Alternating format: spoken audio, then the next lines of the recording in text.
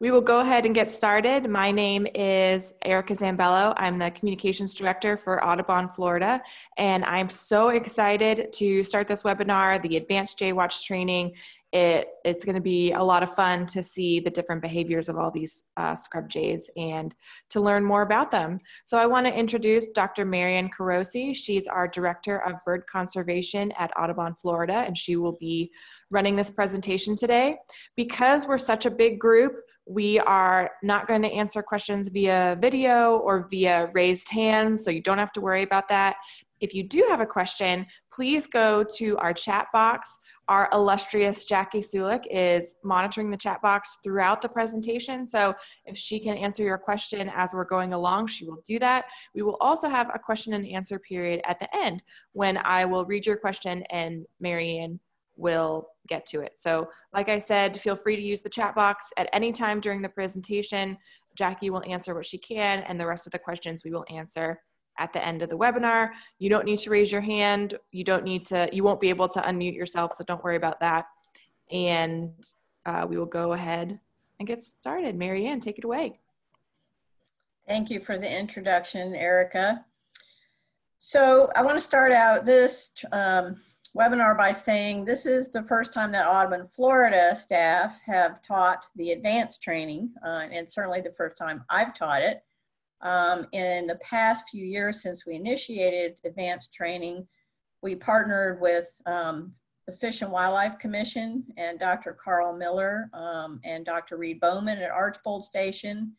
And we had some of those experts teaching on-site advanced training. This year, we did schedule an advanced Jay-Watch training to be held at Highlands Hammock State Park.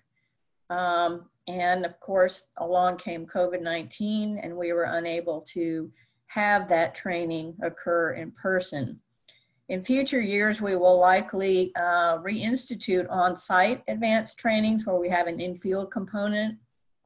But these webinars have been very successful, have drawn a lot of people who might not have been able to attend an on-site training. So I think we will continue in future years. So for this training, while it's fresh in your mind, after we finish this webinar, I would really invite all of you to email me feedback about this training. You know, what did you like? What did you not like? Did you have trouble reading any of the slides? Trouble with the videos? Do you want to learn more about a particular topic that we discussed, or less about a particular topic we discussed? Or do you want to learn about some other topic that we did not discuss? So you won't hurt my feelings. I'm looking for really frank, authentic feedback. So with that, let's get started. And I did forget one thing, which I've forgotten on the other trainings, but this webinar is being recorded. So if you can't catch something or you're not taking notes, don't worry, this whole thing is being recorded and we will send it out. I just wanted to remind folks of that. Yeah, we're sending out all of the links to all 3 webinars will come in one email that will also have the training manual with it. So you'll be able to review the all 3 of the webinars we've done. Okay, so a brief overview of today's training session. First section is about behavior, mostly video centered. The second section is about being a better surveyor in the field. And then the last section is about being a better data recorder. Next slide. First video, so I'm gonna watch and then we'll watch it again. Oh, what happened?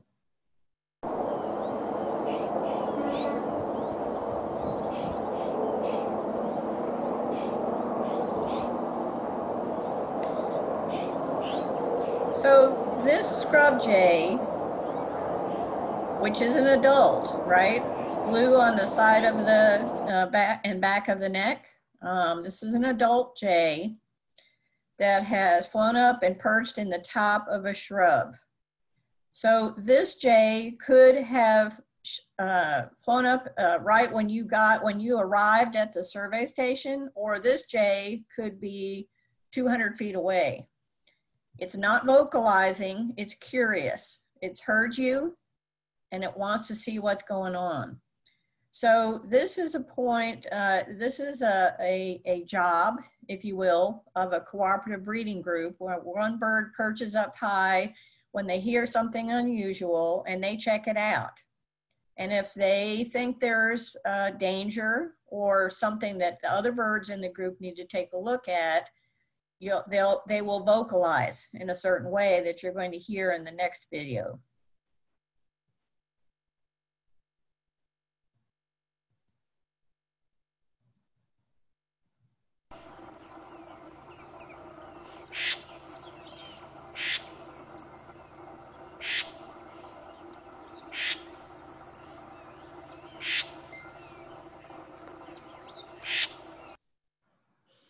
So this scrub jay is also in a sentinel function up high perched high in a scrub oak, and it's vocalizing. Okay, that is a call that alerts the other birds in the group that there's something going on in the surroundings. It's not really agitated. If this bird was really agitated and flicking its tail, it would generally draw other members of the group up into the shrub to take a look also. But this one's definitely letting the other birds in its group know that there's something going on. You can play that one again.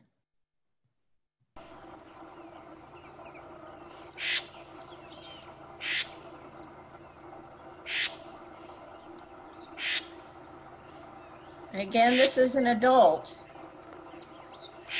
This is kind of a motley looking scrub jay, a little scruffy looking around the side of the head and the chest. It could be an older bird, or it just could be a bird not in top physical condition, but it's definitely adult because it's got blue on the back of the neck. Okay, next video.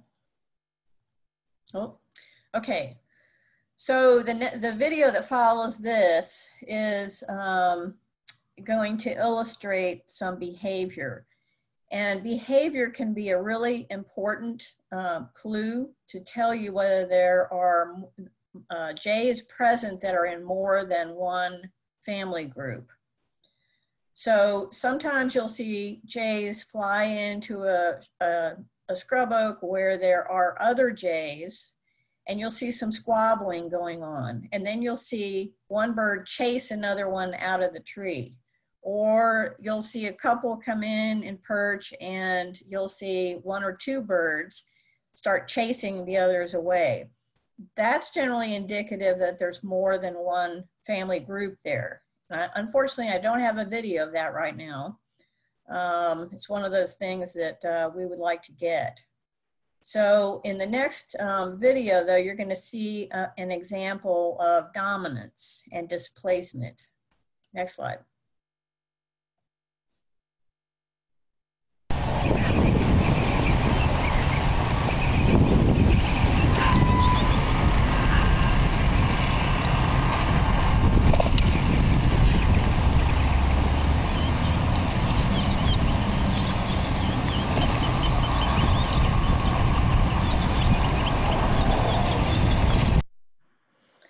So what happened there is a subordinate scrub jay, a less dominant scrub jay, was going to get an acorn probably, or an insect, and a more dominant jay flew in and took it, whatever the other bird was after. So this is a dominance display.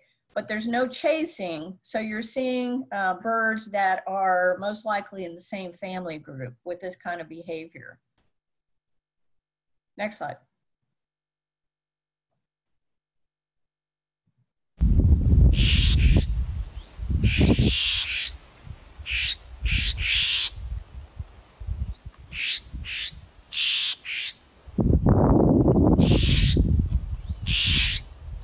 So what you're seeing in this video is 3 really pissed off scrub jays.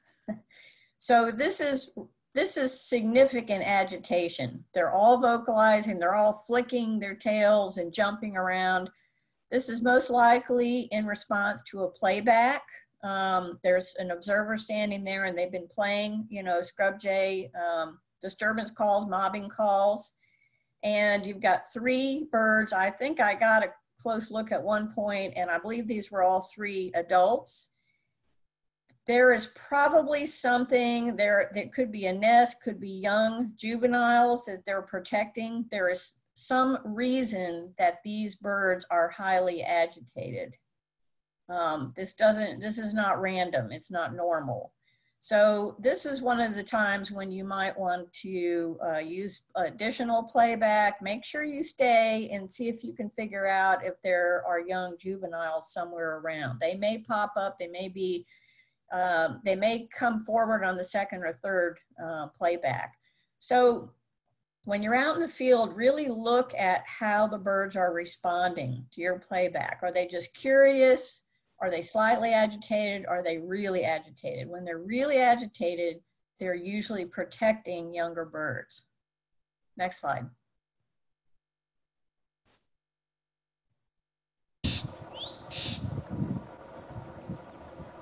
Here's the whole family. 4 jays. So if I ask you all if you can tell whether these are adults or juveniles, you'd probably say, it'd be tough, right? So there's a reason for that. So when you're out in the field doing surveys, remember that the jays consider you a predator. So what happens is the scrub jays will all pop up where they're backlit. Okay, that means when they're backlit, they can get a really good look at you. But you're going to have a hard time aging these birds. You know, you can count them because you can see there are 4 birds up there, but aging them is going to be a lot tougher. The only way around this is for you to move off the road, move away from the survey station, give them a berth, walk off the road, you know, different directions, more than one person in your group. But this is very, very typical, you know, poor lighting. And unfortunately also, none of these birds are what I call pencil neck birds, where their necks are so skinny that you can obviously tell they're juveniles. I would guess there are probably at least 1 juvenile in this group, but to verify that, you're gonna have to get off the road and get to where you can see the birds a lot better than in this video. Next slide.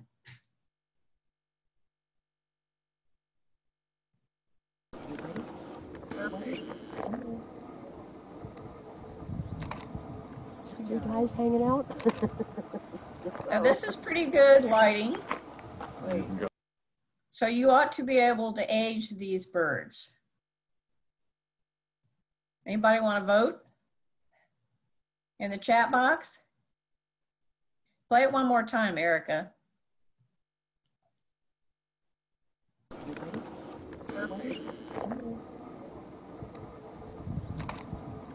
You guys hanging out?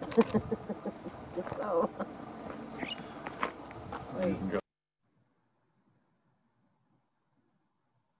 Yep, you guys got it pretty much, most everybody, all 3 adults. So it's important to keep your binoculars, you gotta move. These birds are staying put, which is a really wonderful thing because as many times as not, they are, you know, they'll perch and then one will drop down, another one, then you have to figure out which was which. And you have to keep looking at all 3 birds. But in this case, because they're staying put, you can go from one to the next and next. Okay, adult, adult, adult. Sooner or later, they'll turn their heads away from you and you get the back of the neck color. Or in the case of the upper left bird, you can see the sharp break between the blue on the back of the neck, the nape, and the gray patch on the upper back. Next slide.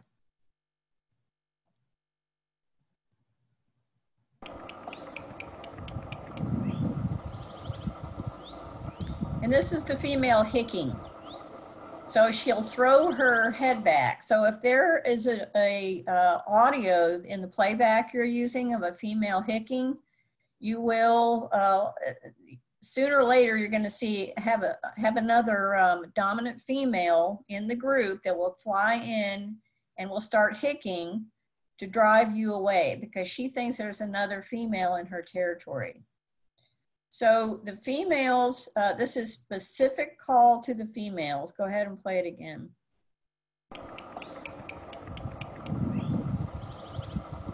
Only the females do that. That is an adult, but young females, by the end of their first summer, August, September, they are already giving that call. So this is a learned call, but it is only the females. So you can write that down on your data sheet.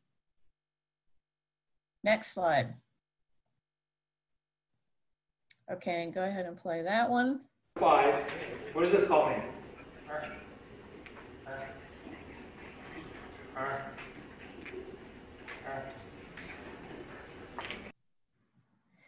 So this is Ralph Risch, who's a scrub jay biologist at Seminole State Forest in one of our annual events.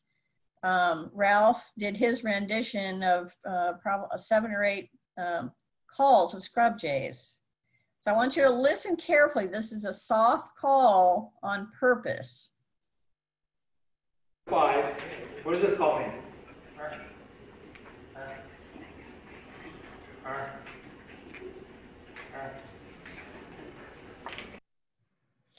So that is what you call a close contact call.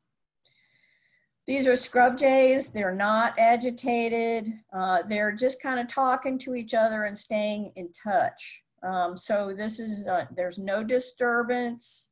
They're foraging, they're preening, they're whatever they're doing. And you'll hear this sometimes if you listen carefully. So there's a whole variety of calls, agitation calls to non-agitated. So I see somebody saying I couldn't distinguish that one. Basically, it sounds like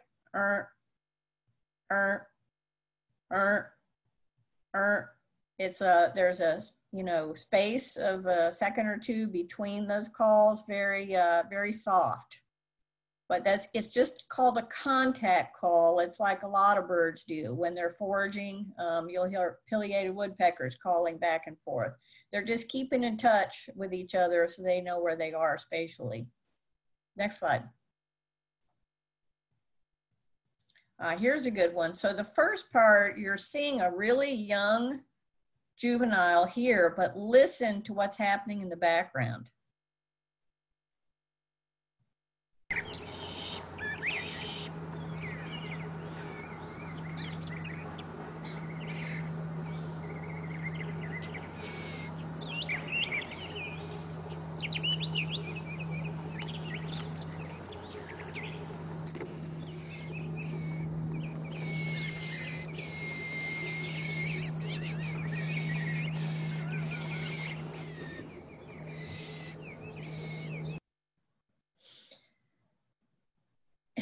Yes, that was a baby being fed. So what you're seeing in the foreground is a juvenile scrub jay. It's hungry, no doubt, and that's why it's picking at things. It's picking at the palms. It's, and they're pretty fearless. This bird hasn't been attuned to danger yet. So Jackie and I were actually at this site doing a survey together at Greenways Triangle and watching this juvenile. And when we happen to hear in the background this other sound, so it sounds like a whining sound, and then all of a sudden it'll go, grr, grr, grr, grr. That's being fed. That's when an adult has flown in behind where we're shooting this video, and it's giving, the baby some food. So listen to it one more time.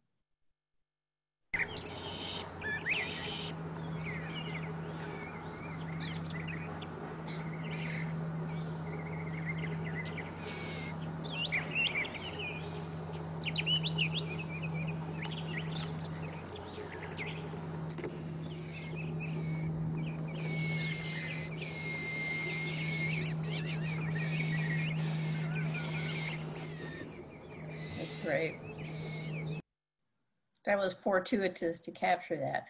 So I do want to say one thing about this. If you hear that, you know, a baby being fed, please do not approach those birds. Please back away.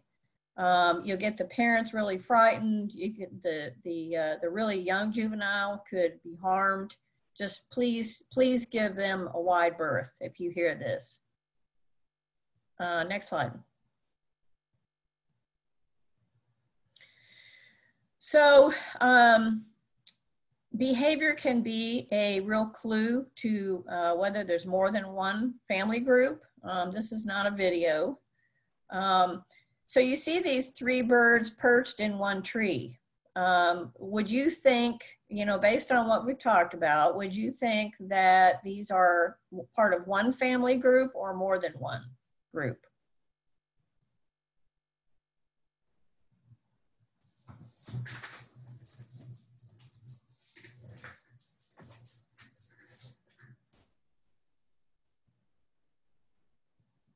Looks good. Thanks for your answers. Yes.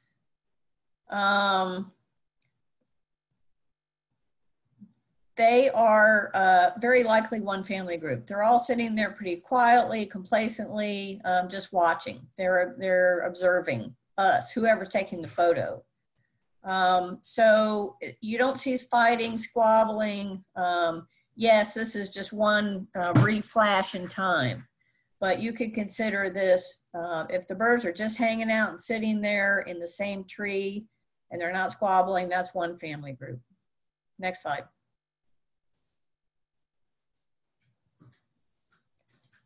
So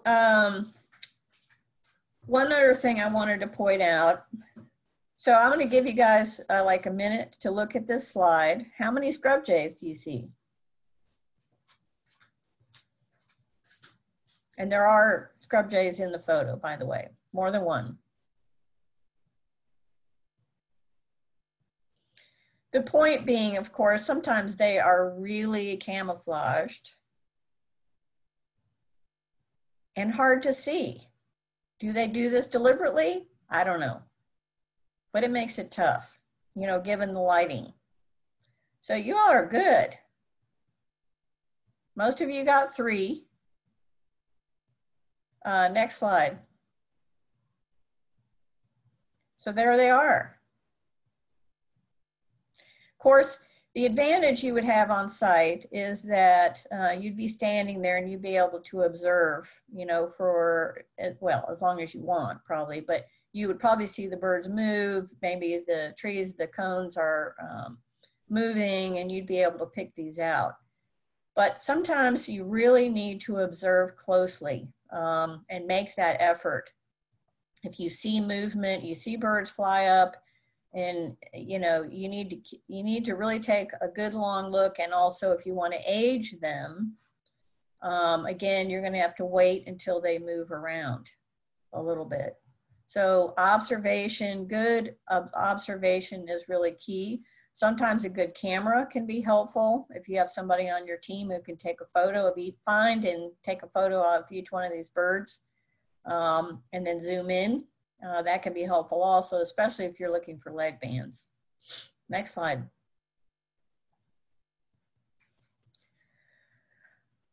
Okay, this was a point that I wanted to make because I've seen people talk about this on their data sheets. We do our surveys between mid-June and mid-July. Scrub jays may be on their second nest and may have young juveniles still in or close to a nest. So I've seen this happen when I've been on site doing surveys, and we realized what it was one time. I think it was at one of the advanced trainings, as a matter of fact. You may be giving the playback, you're giving the playback and you hear jays and they're very agitated. You hear that a harsh mobbing, continuous calling, and they seem fairly close. Usually scrub jays are curious and they'll come out to where you are at the survey station, or they'll pop straight up so that they're visible to you, and you can at least get an idea that, of how many jays there might be there. But if you hear the jays, they're very agitated, but they won't come all the way to you at the survey station.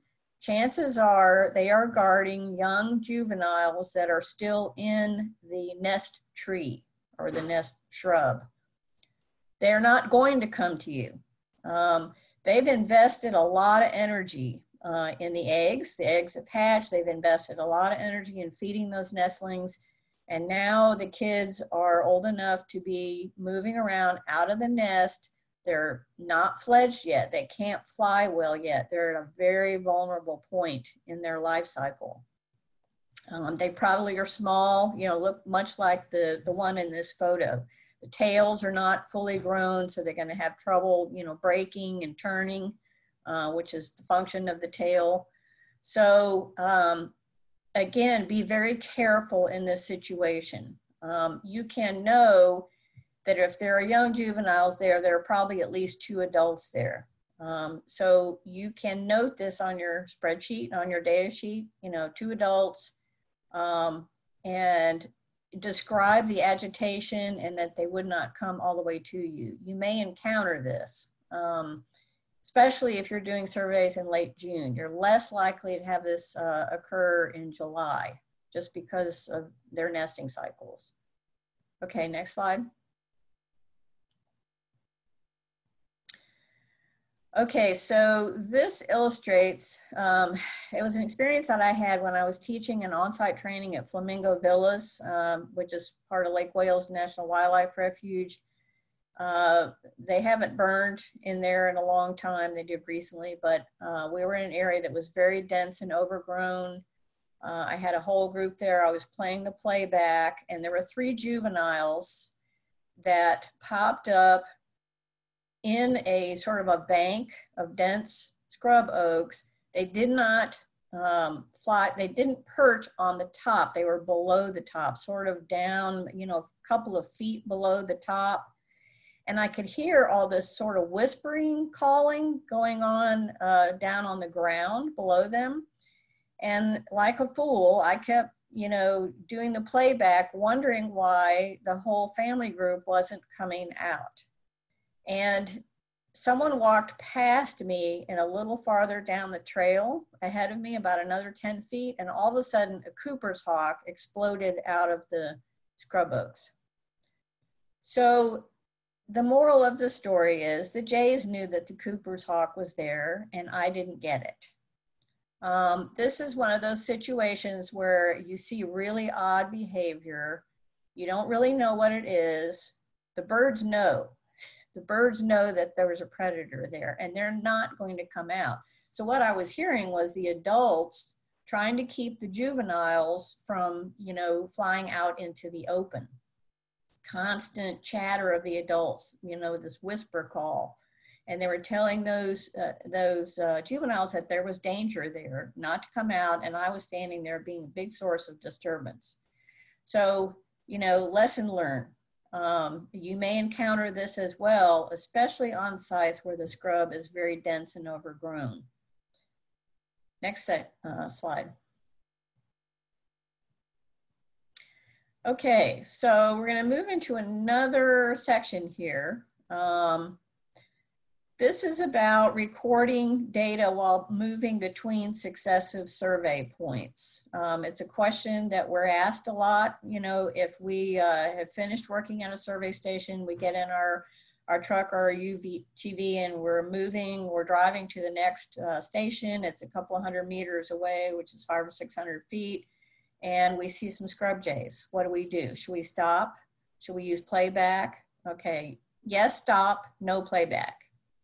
Next slide. So this is an example. You had a family group at station number 2, you moved to number 3. There were no jays right there, but now you're moving between survey stations 3 and 4, and you encounter jays. You do want to record this.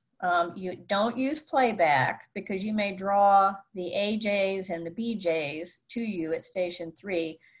it's not that that's not helpful, it's just that it could be more confusing than anything else. And you don't want to use the playback except at the survey stations. So you want to record a line on your data sheet between stations 3 and 4. We encountered whatever it was, 2 adults, 1 juvenile. And then move on to station 4 and use your usual routine with the playback. Okay, next slide.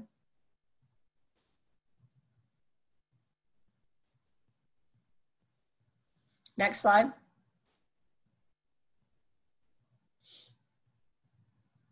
Back one. Okay, so there are a lot of good reasons to leave your survey point or your survey station. Like I showed in the video with 4 birds in the tops of the trees, you can't age them. You can count them, but you can't age them. So you have to write that down as 4 unknowns. You know, you could probably guess there's a couple of adults, but you don't really want to do that. You really want to get a better idea.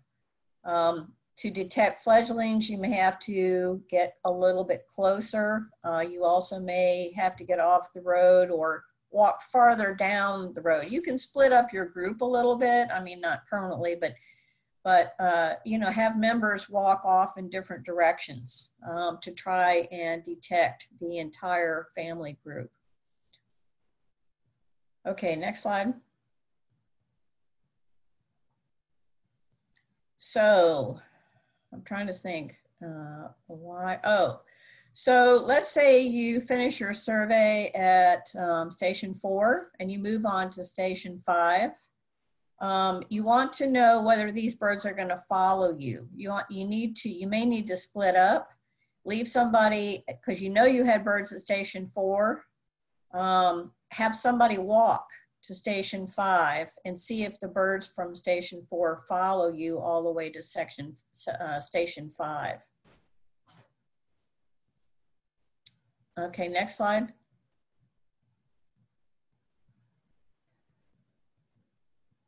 So, you know, in this further illustrates, it is best, you know, what I need to know when I am interpreting the data is, you know, are these birds that you're seeing at station X the same birds that you saw at the previous station, or is this a different family group?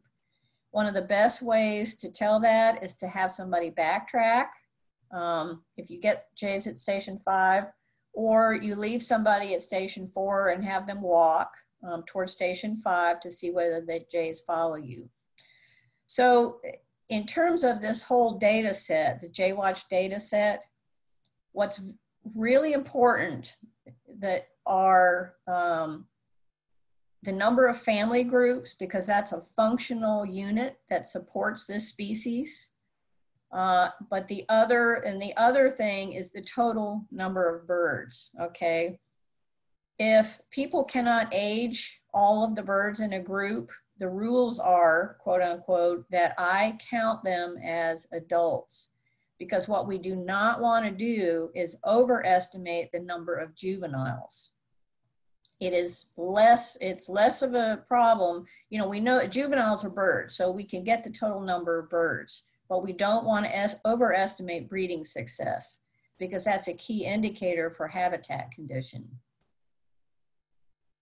So it's really important to know whether there's more than one group, because if you know, if I end up interpreting the data that there's only one group here, that means I've really, you know, undercounted the number of total birds.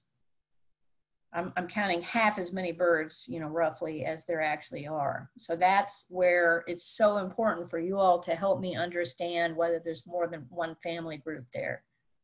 Next slide. So what's also common in these large blocks of scrub habitat, where the trails or the roads are around strictly the edges of the property, the edges of the scrub, is that you may be using your playback. You get, let's say you're at station 4 and you've got Jays right there. You know, this is a family group, but one of your teammates says, oh, look, a couple hundred feet away, there's a scrub jay perched at the top of a pine snag, and it's just watching us. You can be assured that that is a different group, because that bird's not coming anywhere near you. It is not agitated. It's just watching you, but it hears all the ruckus with its neighbors. It hears your playback, and it's just watching. This is not uncommon at all. And the trails and your path, your service stations may skirt this area entirely, so that that bird, that group never gets counted unless you go in there to physically count how many birds are there in that group. Next slide. So you can pick a spot off the map and you know, choose how dense a scrub you want to walk through. But please, if you see this bird that is continuing to perch as you move around the center of the scrub acreage, at some point, please do move off the road, whoever's brave enough or whatever, or a couple of people, make sure you stay oriented. But move off the road and see if you can tally that family group. Figure out how many adults and juveniles are in that interior group. Next slide. So this basically illustrates again these large areas of scrub. These are burn management units. So the site managers aren't going to want to plow a road or a trail through the middle of these units, because that will act like a fire break. So they may leave these large areas of scrub intact for management units. But again, there could be scrub jays that strictly have a territory interior to these larger blocks of habitat. Next slide. So do territories overlap? Not always, not ordinarily, but sometimes yes. So this was an example, and I can't remember which track this is, but so the territory at the bottom left, LK 1811, there was a young male in this territory that was functioning as a helper bird, and he found a mate in another family group and established a new territory, LKO, Lake Kissimmee State Park, excellent. And he and the female established a new territory, LK 1813, just to the north of 1811.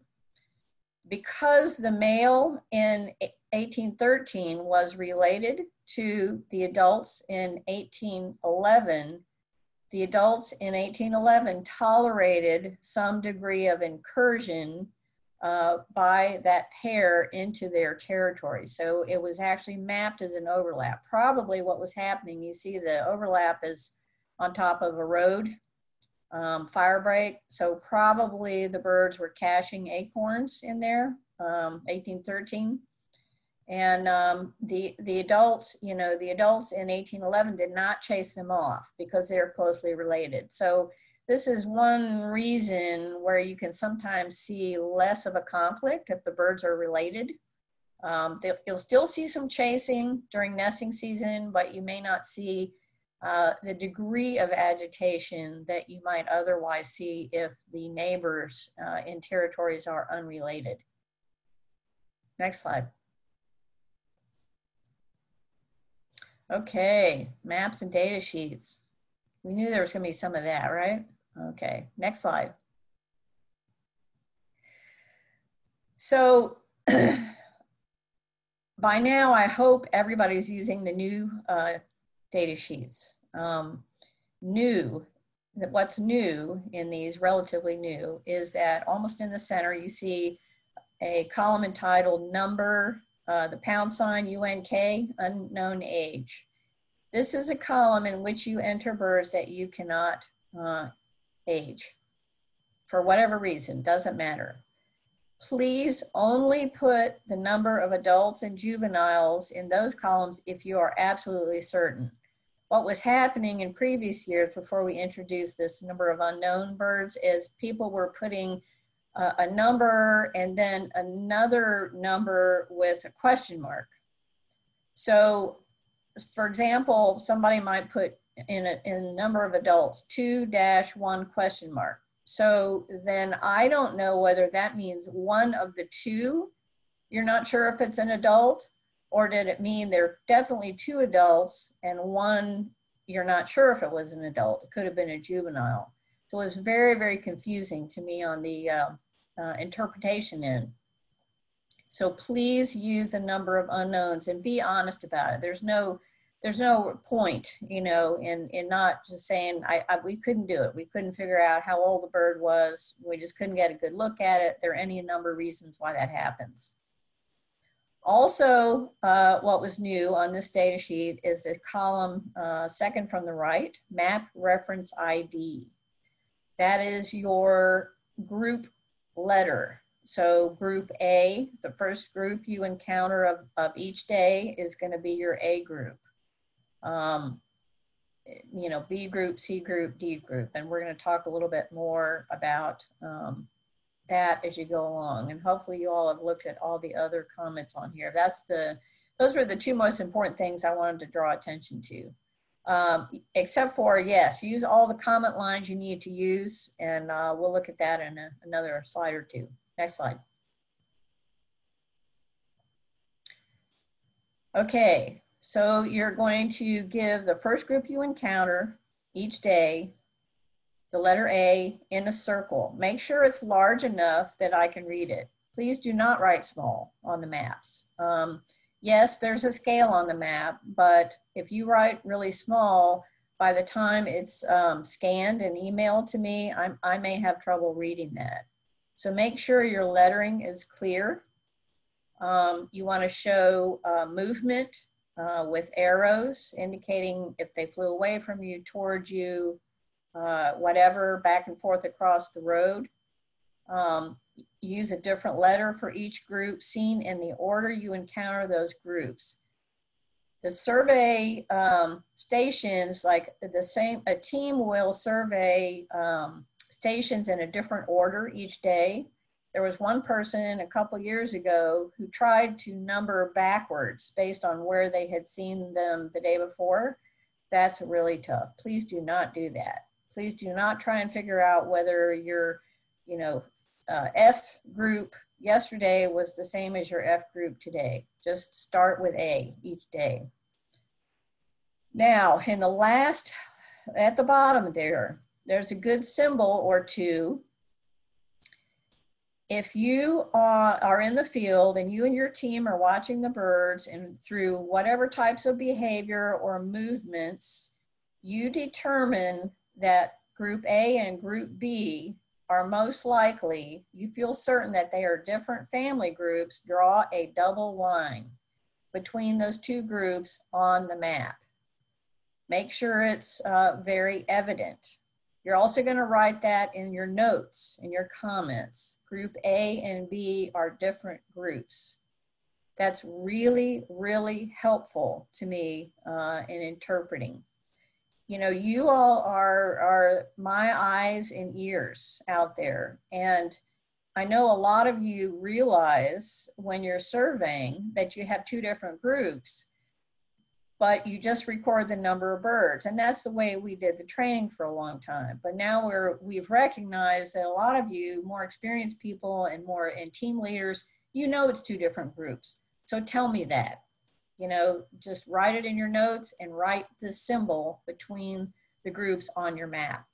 Next slide. Okay, so I've got some examples here of data sheets that are problematic, and some of them are pretty good. So this is a section in Ocala National Forest that was surveyed. So if you all can see this, I wish I could point, but these are really tiny letters, And the circle around the letters really squashes the letters. It makes it really hard to read. I mean, yes, I can pretty much make it out, but it's tough. So look at G in the top center by the station number 2503-12. Somebody had the page turned to the side and now the G is oriented sideways. That makes it even more difficult. I'll show you an instance in one of the next slides where that's really a problem. So also I'm looking at, you know, following the lettering and following the route, and you know what? There's no group B on this one. So now I'm wondering, did they see a group B and they forgot to write down information about it? What happened to group B? We've got group A down at the bottom, and then just to the north of that at 2503-16, you see another group A. Did they mean group B? I don't know. So, you know, please try and pay attention to that. In the middle of this slide on the map, you see C, D, and E. So this is a situation where it would have been really, really helpful for the team surveying in the field and the note taker to tell me if they thought those are 3 different family groups, or are C and D the same group and E is different, or is C different and D and E are the same group. So this is where it would be really helpful to use that double, you know, double slash. Y'all are funny, some of your comments. So, and then the same situation up at H and I. So H and I in the, you know, upper left at 2503-11, the letters appear to be right there next to the station. So is that one family group? Some birds may have flown in later, but this is where you want to use your knowledge base of behavior. So there may have been a couple of birds there at the station when you arrived, then you had some other birds fly in and they didn't squabble, but maybe they did. Those are the keys you want to use to observe. I mean, scrub jay behavior is fascinating.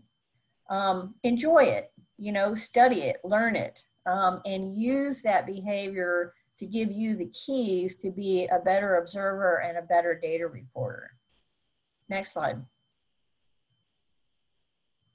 Ah, there you go. So yeah, so group A, you know, is that one group? Keep going. Next slide. Oh, okay.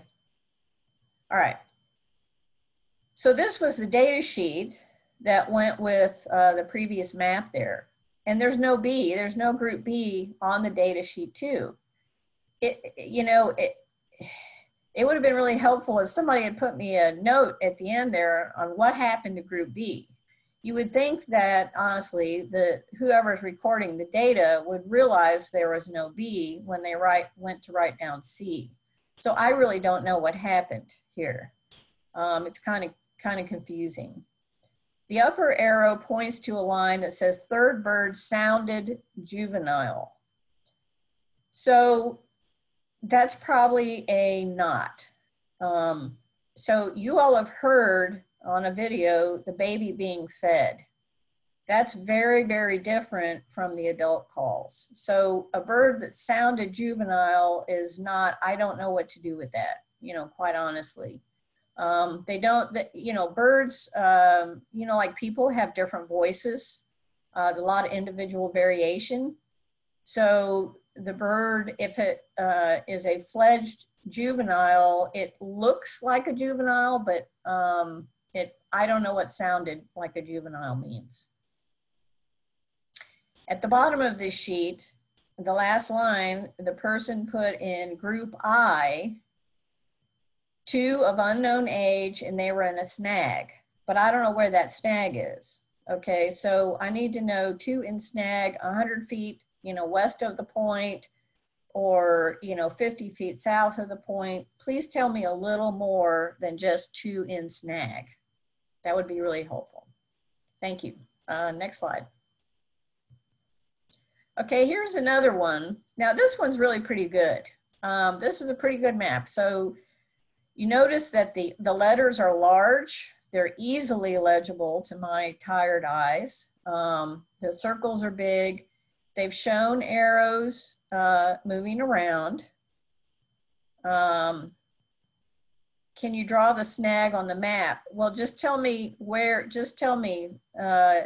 I assume that your letter is at the place where the snag was, but at the scale of the map, people don't usually know what to do with the scale, and the size of the letters that you're writing for the group are bigger, way bigger than the snag. So it's better in relation to the other birds at the point that you saw if you just tell me where it is, you know, roughly estimate the distance. So this is what I call a good survey map. It's very helpful to me. Next slide. I think I put in some circles here. So this person recording and the team has told me they encountered group B at 2 different areas on either side of a road, and they verified, as a team, they decided this was the same group. Makes it really easy, you know, for me to determine the approximate location that this family group is using on the landscape. Next slide. Same with group C. They encountered group C at 2 different locations on the map. This is really helpful. And they verified somehow in the field, they verified that this was the same group. So instead of using a different letter, you know, the other way you can do it is use a different letter, but tell me you think that, you know, letter C and whatever it was, the other letter are the same group. You can do that too. But it's a lot easier if you just use the same letter. Next, it's also very helpful when they're banded, absolutely. Okay, this was the data sheet that went with that map. Lovely penmanship, thank you, thank you. This was really neatly written. It's so helpful, especially with the band combinations. Makes it super easy to read. So on the line, there are no birds seen or heard. Sometimes people just put a dash, you know, a hyphen all the way through, that's fine. But I do like to know you didn't hear any birds either. That can be helpful in interpretation. So I highlighted that. Now at the bottom, you see where this team reported that groups, letters H and I were most likely the same group. Just didn't initially see all the juveniles. So that's H and I. So let's go back one slide, Erica. So remember H and I. So up in the upper right there, you see H and I. So they're telling me that G must be a different group and J is a different group, but H and I were the same birds. So they saw H, there's no movement, or I, there's no movement arrows. So those birds were stationary. So that's really helpful information when you think that they are the same letter and you haven't used the same letter. Just write a note anywhere on there. Next slide, actually go 2 slides. Okay, here's an example of, you know, having the map, writing the letters on there, all different orientations. Okay, so you might think that's an I, where I have the arrow pointing there, but that's actually an H, because the I is farther up to the northwest there at 39-30. So there's an I, but now I'm really confused. So is that I, you know, it just makes it tough. So if just, you know, please help me by keeping the, your scribing oriented in the same direction, your sheet, and make sure it's clear to anybody looking at the sheet later on which letters are which. Also, this person used a lowercase g and then used 2 capital G's. So, you know, this is not, you know, not the best. It's not super helpful. I can figure it out, but it's just, it could be done a little better, a little more orderly. Next slide. Okay, so this sheet is fairly neat. I mean, it's, you know, it's certainly legible, but they have crammed all of the map reference letters into the comment section. And that's, in fact, the A's and B's should be in those columns, A, B, C's. And what I would like for you to do is put each letter on its own line. So in other words, survey point 14, you would have used at least 2 lines. The first line with survey point 14 would have been your information about the A group. And then the second line would be still survey point 14, but you'd be telling me about the B group. It gets congested in there. It's a little, you know, if you put a lot of information in the comments, then you're not able to tell me why you thought these were different groups. So you can see on survey station 15, they're telling me there's 2 birds in the A group, 1 bird in the B group, 2 birds in the C group. That's pretty confusing because I'm not sure how they sorted that out. Need more information.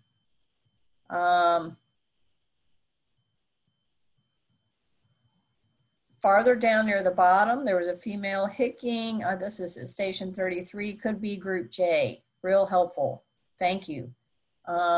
Yes, if you think your group K is the same group as group J, please tell me that. I'm emphasizing that a lot, I know, but people just forget to do this. And I have faith in you all. I know you have good training. There's a lot of experienced team leaders out there, and you can provide that information on your survey sheets. Next slide. This is super helpful. This is something that Carl Miller suggested in last year's advanced training. And some people after last year's advanced training started doing this, writing up a summary. On the bottom, you know, the last sheet, take all the space you want. The summary, tell me at least, you know, how many family groups total do you think there are? Do you think any of them could be the same group, and which ones? DNF, this is so wonderful. It's organized, it's well, you know, it's easy to read. DNF could be the same group, ING could be the same group. Definite territory boundaries between these territories, and they had marked those on the map. That's really terrific. Yeah, that's a good suggestion, Karen, that giving a template for the summary. Yeah, that's a good idea. Jackie, we need to work on that. Okay, next slide.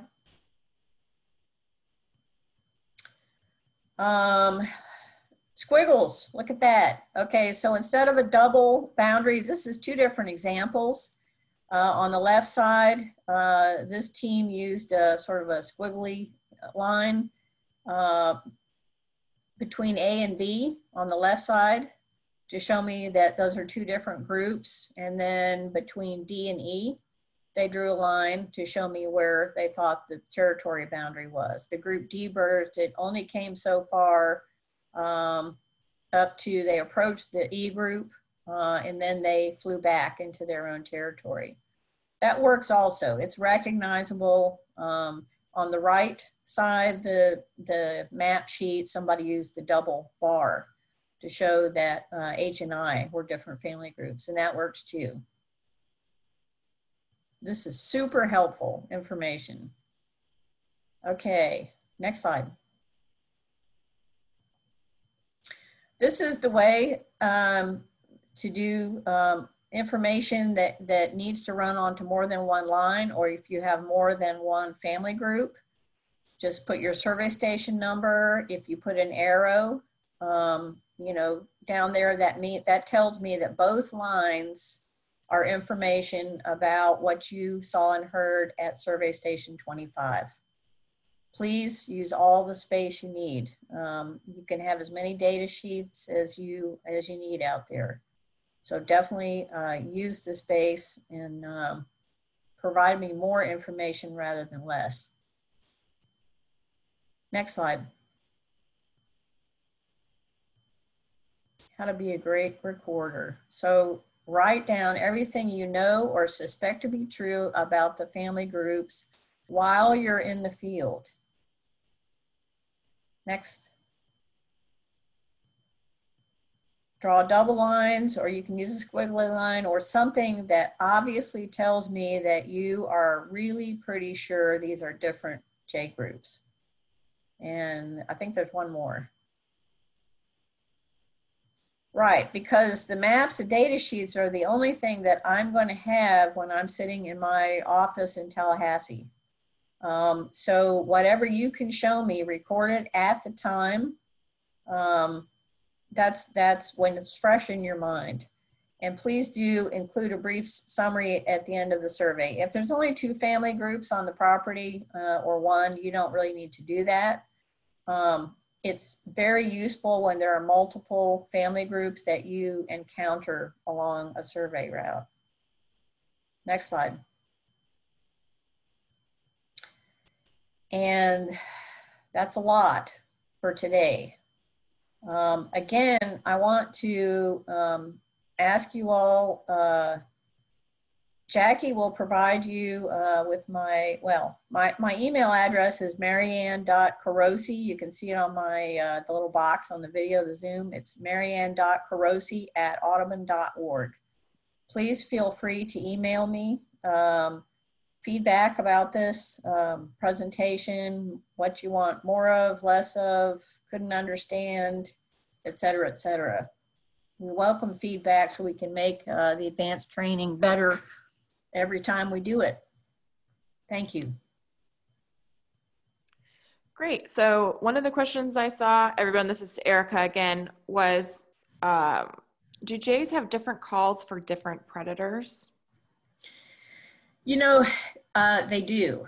And that's something I need to find the video or find, get good descriptions of the calls. Yes, they have different, like a lot of animals actually that are, you know, prey. They have different vocalizations for aerial predators versus ground predators. Now, of course, if it's an aerial predator, if it's a bird predator that's flying overhead, all the scrub jays are going to drop to the ground or drop down into the scrub oaks. If it is a snake, you're going to see them all pop up to the top and give that vocalization. They're not going to stay on the ground where the snake is. I will look into that, and I appreciate that suggestion. So for everyone asking about the recorded presentations, Jackie is going to send all 3 out in an email. She has not done that yet, so don't worry, you have not missed anything. We were just waiting for this recording, so we will get that to you guys. What's the difference between an X.X band on the data sheet and an X dash question mark band, and when are they used? Obviously, I forgot to talk about that. So X and X means that you have seen the bird's leg and there are no bands on it. That's like a negative. A question mark means you could not see the bird's leg well enough to tell the whether there was a band on it or not. So an X-X is an unbanded bird. It means you saw both legs and there were no bands on either leg. And a question mark dash X means you saw the bird's left leg, could not see the bird's right leg. Okay, great. Someone asked about Marianne's email. So Audubon has moved to a marianne.carosi formation for their email. So if you can use marianne.carosi@audubon.org, that's the best one. What is the mechanism we use to do the playback? So each team will be equipped with a playback unit. There are different models being used. It'll be a handheld, something that has an MP3, it could be an MP3 unit and a speaker attached. There are a lot of different types, but each team will be equipped for one of those and will be equipped with the proper vocalizations. recorded on there to use in the playback. Great. So the X at a distance, if seen but then disappears, does it stay as an X with no letter group assigned? So the group in the middle, well, sooner or later that sentinel bird will probably drop down into cover, but that doesn't mean the family's disappeared. The family group is still out there. If you are unable to go, walk into the scrub and find that family, then you should record it as a sentinel bird, one adult, give it a different letter, because it is a different family group. It's not interacting with the other families closer to you. Yeah, beginners should not go out by themselves. You want to, go with your team leader unless you're, really used to being outdoors and orienting in areas like that. You want to be careful about walking off the road without knowing where you're going, because some of these places are pretty large. So you do want to record that as a different group, and you may, if you can't get out there, you just record it as one adult, but explain that it's a sentinel. It was showing sentinel behavior, not agitated, but perched and observing. So 2 Dianas have asked this, so I'm just going to reiterate. What do you do when there are bands, but you can't distinguish their colors? How should those be marked? So I'm going to assume what you mean is you can't figure out what color the bands are. So this is often the case when the bands are faded. The original colors fade, and they can be kind of weird colors of browns and yellowy, greeny things. You want to do the best you can. A lot of times that probably the best thing to do is use a question mark for any band that you're not sure about. You can also write in the comment, could not determine color. But you can guess. You're certainly welcome to guess, and you're welcome to guess. So you might, say RB-SO for orange, or RB-S for flesh, that kind of thing. And that tells me you don't know. I mean, it was too difficult to determine in the field. So just do your best, but indicate that the team could not agree on, nobody could read the 4th color or whatever it was. Okay, I'm not going to lie to you. I don't understand this question, but maybe you do. And if not, we can get more information from Paul. Is it safe to say that most groups are relative to the stations and will fly the direction within their group? So the survey stations are just placed, they're placed at typically 150 to 200 meters apart. They're not placed with regard to where family groups might be. So that spacing that we use to set up survey stations is designed to be less than, one family group's territory size, which is about 25 acres. So you could intersect, you could have more than one survey station and encounter the same group, or adjacent survey stations, you could actually encounter different scrub jay groups. If jays are nearby, when you use the playback, the vocalization, if they're there, they will respond in some way, depending on whether they have very young, juveniles that they're guarding. But typically, because these are very curious birds, they will fly to where you are at the survey station. Okay, thank you, Karen, about the website. We will check that. But like Jackie said, they will both get to Marianne, but eventually that won't happen. So we will fix that. Thank you very much. One says, I've been to the same sites for the last 3 years and our group has never seen or heard jays. How long do these sites remain if no jays are observed?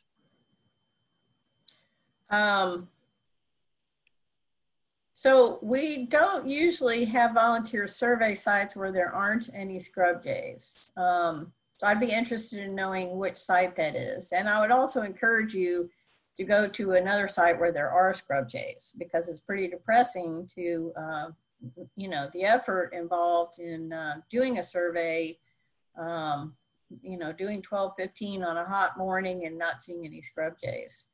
Some of the sites that have had fewer family groups over time, those birds they're declining, and at some point they are extirpated. There just aren't any jays anymore. You might be talking about North Peninsula State Park, come to think of it, or Cedar Key Reserve. We are still surveying, JWatch still surveys sites where there may not be any jays while they're doing land management to recover the habitat.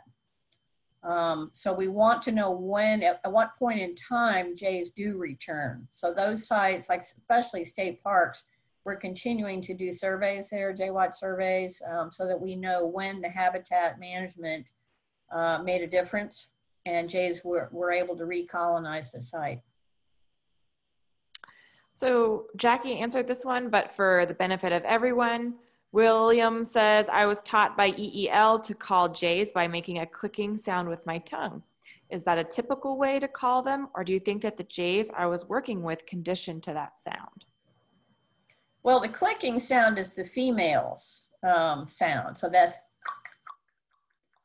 the female sound. They actually, scrub jays, in some cases, will respond to pishing, because the pishing sounds like one of their agitation calls. So psh, psh, psh, psh. That will draw out scrub jays sometimes when you're close to them. We use playbacks because the speakers broadcast the sound much farther away into the scrub. So you'll get birds responding that were actually farther away from the survey station than if it's just you know, pishing or hiccuping at the survey station. You'll get a better response. That's why we consistently use playback, is to, you know, make sure that the playback is consistent from each site to site and survey station to survey station. Is rotor cutting the major management action if they cannot burn? Yeah, rotary disking or hydrax, mechanical equipment usually is the way that land managers use to restore dense overgrown habitat. The Ridge Rangers in Highlands County use a lot more, use selective cutting of sand pines to restore areas that otherwise are good habitat, but they've got overgrown sand pines. And the thing is, if there's a lot of sand pines there and you burn them, the cones on the sand pine open up and drop all the seeds. And then, you know, 3 years later, you've got the same problem. You've got a lot of sand pines coming up. So you really have to cut the sand pines, let them dry out, then burn. And then you don't get the seeds, as many of the seeds coming back. So yes, you have to use mechanical if you cannot burn. Do scrub jays fly beyond their territorial scrub to find new sites? If so, how far do they go? So the majority of scrub jays, if there's adequate habitat, unoccupied habitat, they don't ever need to move, you know, disperse or move more than a couple miles from where they hatched. But if the scrub is in progressively poorer condition, or if it's fully occupied, young birds will make flights out off the property, off the site, looking for other scrub and looking for mates, basically. We have found scrub jays in JWatch that were 12 to 15 miles from where they were banded. And I think I heard of one that, at least one that was 25 miles from where it was banded. So they occasionally do that. It doesn't happen often. And we only know it, of course, if the scrub jays are banded, uniquely banded. And they need at least 4 bands, 4 color bands to know, to determine a unique identity. How old is a bird when it decides to leave its family groups? Birds can leave their family group when they're 1 year of age. They're breeding eligible, they're pretty inexperienced, you know, in their first spring when they're a year old or not even quite a year old. They probably don't breed, but they can leave certainly after their second year, but they could leave first year. Some juveniles make forays. They make exploratory forays. When I was working banding Florida grasshopper sparrows, some of the juveniles made some significant movements across the landscape. It's kind of like they're teenagers checking out the world around them, and then through the winter, and then they would return to where nearer where they hatched. So Jackie answered this, but again, just for everyone's benefit, will we be shown on site how to use the GPS to locate survey stations, or does our experienced team person man the device? Also, how many people are usually in one survey group? In one survey group can be typically 2 to 3 or 4 people in a survey group. That's more optimal.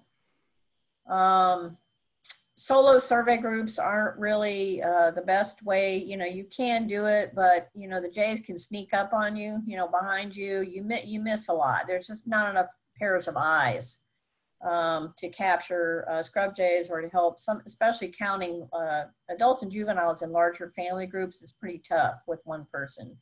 You have to have a certain skill level to do that. As far as survey stations, some of the site managers, like the state park biologists, will mark the survey stations with flagging tape, and they will use a black Sharpie and write on the tape what the station number. Barring that, I think we're kind of moving away from that when we can, because it leaves a lot of plastic in the landscape, and I'm not a fan of that. So if the person who's your team leader can use a GPS, has a GPS, they'll be in charge of that. We did do a little workshop at one of our advanced trainings a couple years ago, where we did a little GPS handheld unit workshop for all the participants, and we can do that again. Hey, Mary, Jackie's answering them to the individuals. That's why I'm repeating them. Oh, okay. Sorry, that was Mary Keith was asking that. Is there any courtship behavior? If so, what does it consist of? Well, I don't know that I'm an authority on the wide range of the entire range of courtship behavior, but mate feeding is one of the main courtship behaviors, and preening, allopreening it's called. So, you know, the male will bring food, you know, select food, like a caterpillar is really select food, to a female and offer it to her. And that, you know, she accepts it, that's pair bonding. Allopreening is when they groom each other. That's another pair bonding behavior. The males feed the females while they are incubating eggs on the nest. That's another, you could call it courtship. It's a pair bonding behavior. The helper birds do not feed the female. Only the breeding male feeds the female. So there's a few questions about banding, Marianne. So I'm just going to kind of put them together because I think your answer can address all of them. So are band combos unique to a locale, or are they repeated? Is there a list of bands so you don't repeat them? I saw one more. Are the silver bands numbered? Okay, you may have to remind me. Okay, the silver bands, those are aluminum bands. They're issued by the Federal Bird Banding Lab. They are uniquely numbered. There's only one bird that ever gets a, a metal band with a certain number. So those are unique to each bird. Those are reported to the federal government. What were the other questions? So basically that was the question. So the colors. Well, people are worried that they're going to repeat the band somehow if they're repeated at different locales. Right. Okay, so once upon a time, when scrub jays were initially being researched, and they were being banded at just a handful of places, there were colors, particular colors that always went on the leg with the silver band. So Lyonia Preserve had, I think it was purple, if I remember correctly. Archbold had a different color. They were all, sites actually did have a single color assigned to them. However, over time, with more birds being banded at more sites, that color scheme was no longer used, was no longer workable. So each bander in Florida, so there's only about maybe 5 or 6 people in Florida who have the federal permits necessary to ban scrub jays because they are federally threatened. You have to apply for a threatened and endangered species permit from the U.S. Fish and Wildlife Service to be able to ban scrub jays. And it is not an easy permit to get. For people who are qualified for the permit, it can take 18 months to 2 years to get the permit. So they all know who each other are, and they compare their lists. They all have color code sheets recording the bands that they have used, the color combos they've used, and the ones they plan to use, and they coordinate with each other to make sure there's no duplicates. Yeah, I think that was what a lot of these questions were getting at. Here's a more specific question. There's a small population of jays at Hickey Creek Mitigation Park in Alva, Florida. How can I, the land manager, get the jays banded so we can have a better idea of family groups, movement, etc.?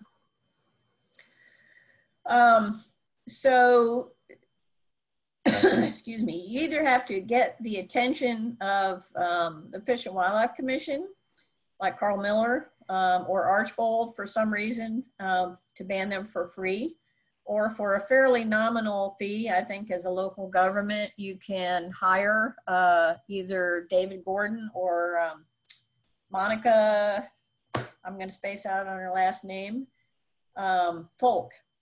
And they will, and it's $500 a day, which is really not bad. And they will come and band as many birds as they can capture in a day. They will coordinate ahead of time with you to get the birds trap trained. That probably takes a couple of weeks. And in a couple of places, jay watchers, experienced jay watchers are doing that trap training on site. So you basically take a dummy trap out, put peanuts in it, and you just hang out and you let the jays go in and out and eat all the peanuts. And you do that, every a couple days or something for 2 weeks or so. And then whoever the bander is arrives with the real trap that's remotely controlled or whatever. And the jays go in there and to get the peanuts, and boom, the door goes down and the jays are trapped. So then they get banded. So that's the way that works, but it's not super expensive to hire a bander to come out and do that. Do you happen to know the status of the scrub jay families at Shamrock Park in Venice since Hurricane Irma in 2018? Well, they're still there, but the numbers are declining. There's one family group in the north that has, I think, at least 3 birds in it. Their last year, I think there was only a lone female in what used to be the southern group. Yeah, it's pretty sad. Those birds are declining. It's really hemmed in by intensively developed suburban areas, there's no source for scrub jays. There's so many predators out there, you know, between raccoons and snakes and house cats that are patrolling the property. The jays just haven't been able to breed successfully. A few just comments about GPS usage. It's helpful to have the Avenza mapping app. One person suggested a GPS workshop might be helpful for the future. Also, if we include geocachers in our survey group, they're very experienced with handheld GPS units, absolutely. You already answered the cost question. If a family member seems to be missing during this time of year, is it safe to assume that that bird is part of a pair taking care of / feeding its partner and nestlings?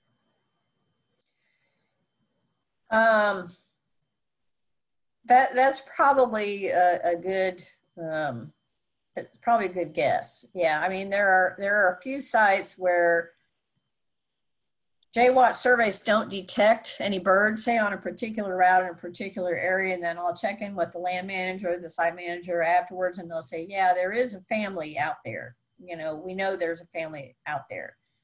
If they didn't show up, it's probably because they're nesting fairly far from the road, and they're not gonna come all the way over to the road. So if there's a fair amount of scrub acreage away from the road in an area we're using playback, you may not get a response from a family that's actively nesting or in a critical stage of nesting. I'm pretty sure the answer to this is yes, but just as a follow-up, once the banding is done, can the land manager do the follow-up monitoring, or does it have to be done by the bander?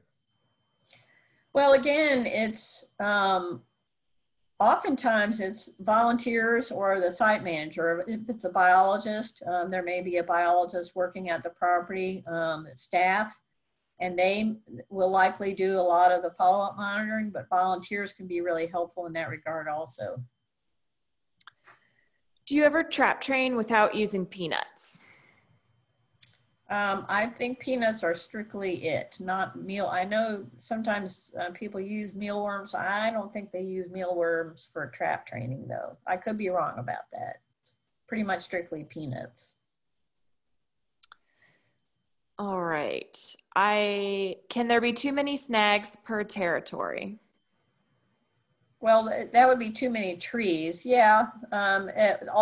So if hawks or owls perch in snags, they're visible to scrub jays. So that doesn't really provide the predators with any cover. And you can get a lot of snags in habitat that's been restored. So it's not necessarily a bad thing, although the snags can give predators a place to nest. So, you know, probably fewer snags is probably better habitat overall, now that I think through it. Are playback sounds from birds from that particular area or from other areas to encourage a response?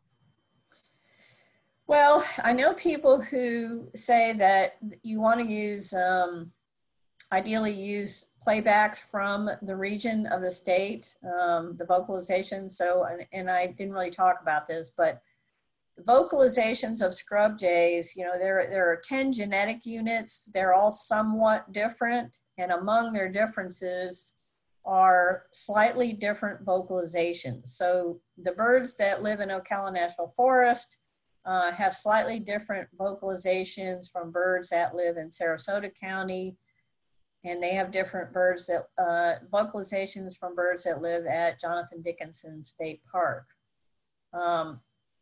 I have found that using a very different vocalization really draws a considerable response, a lot of agitation. It brings the birds out quickly, you can count them and move on.